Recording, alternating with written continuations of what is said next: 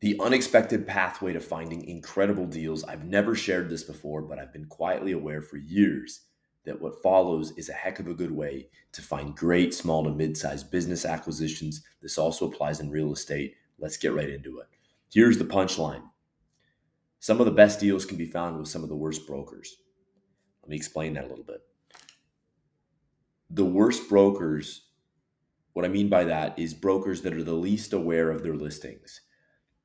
These are basically lazy brokers, brokers that get listings, hardly do any research, barely even know what they're listing. They slap a price on it based on multiplying the cash flow of the business, and they list it on a biz buy sell.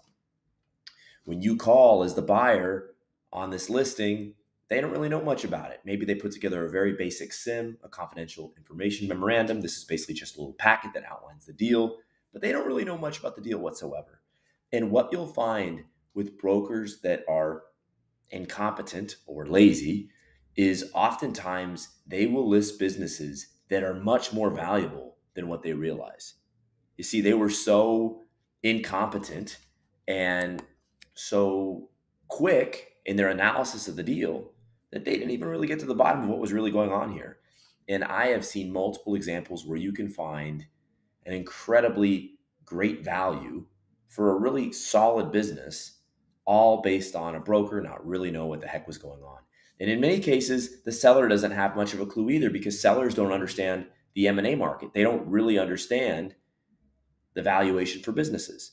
So if the broker doesn't really understand or isn't paying much attention to the valuation and where the marketplace actually is and what this listing actually is, then it's the blind leading the blind. The seller doesn't really know. The broker doesn't really know. And you can find an incredible value laying in plain sight. You can find these listings on Biz Buy Sell. People say that there's no good deals on Biz Buy Sell. They're wrong. There are. They're not everywhere, but they do exist. And you also can find these great deals at a larger abundance by building relationships with brokers, which is something I'm a big fan of. Building relationships with brokers and establishing yourself as a professional, a capable professional who is able to get deals done. And so then you start building these relationships with brokers and you build a few of these good relationships with these brokers. And again, doesn't have to be the sharpest broker. In fact, often the sharpest brokers are the ones that have the worst deals because they have a ton of buyers. They have a huge buyer list and it becomes a bidding war.